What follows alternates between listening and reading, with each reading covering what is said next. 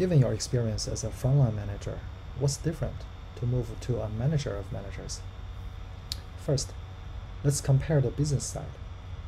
An M1 needs to set the goal for the team, but an M2 needs to set a strategy for the organization.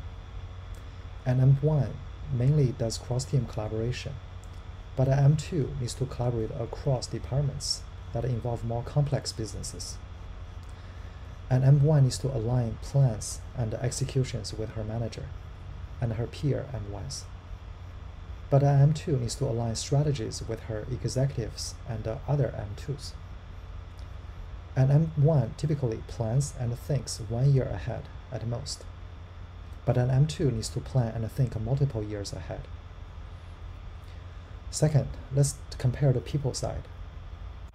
These two diagrams show the degree of connections that are critical for an M1 versus an M2.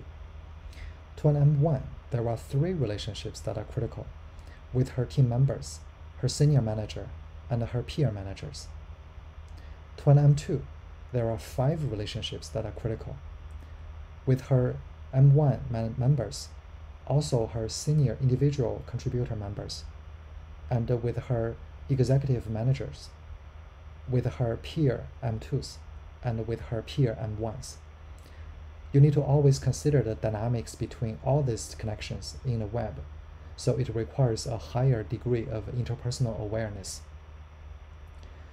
An M1 needs to set a role model for her individual members regarding execution, but an M2 needs to set a role model for her reporting managers regarding leadership. An M1 is a receiver of a reorg, but an M2 can initiate reorgs across multiple teams.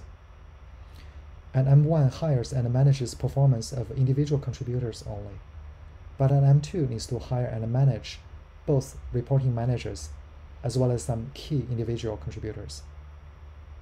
An M1 needs to solve normal interpersonal conflicts, but when they cannot solve it, they will escalate to M2, which is only left with the more challenging situations that are beyond M1's control.